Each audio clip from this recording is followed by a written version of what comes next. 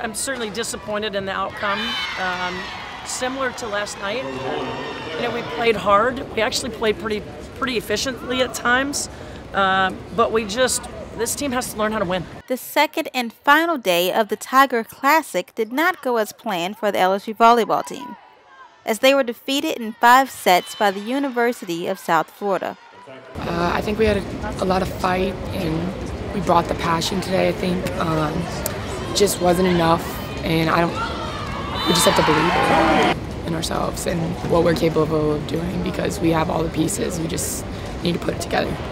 Senior outside hitter Tony Rodriguez led the way for the LSU volleyball team with 15 kills. But even with that, USF was able to close out in the end. Definitely not the performance I expected. I thought we'd come out gritty, and we did for a little bit. We just didn't sustain it long enough. And when you outplay a person as we did on the stat sheet, it's hard to understand how the heck you lose a match like this when you have this many more kills. But the errors are not that far off. We couldn't make the play when we need to make the play.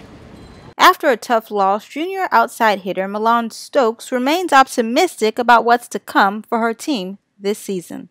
We have a lot of work, but it's going to be so exciting because we're literally one step away from doing something amazing. Next up, the Tigers will travel to Michigan, where they will face Colorado State. For Tiger TV, I'm Kayla Thomas.